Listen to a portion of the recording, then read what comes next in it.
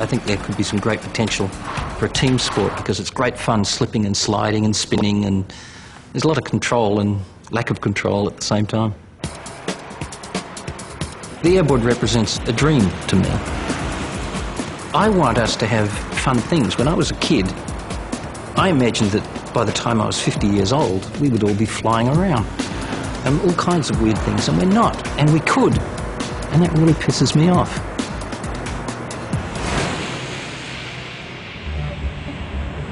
For us, this is really just one of many machines that we want to do. We've been playing around with some great ideas. I want to get a lot higher off the ground.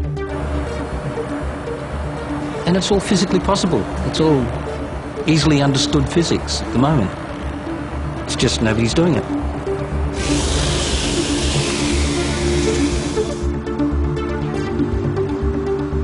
So, true to form, Kevin Inkster is back to the drawing board, dreaming with his inventor's mind of great new ideas that might just catch the imagination of those of us not quite so blessed with that rare ability to turn a dream into reality.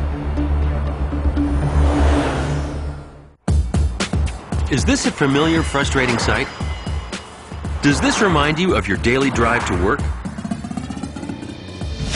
Well, just hang on. Change is in the air. In the not-too-distant future, the skies could be filled with flying cars.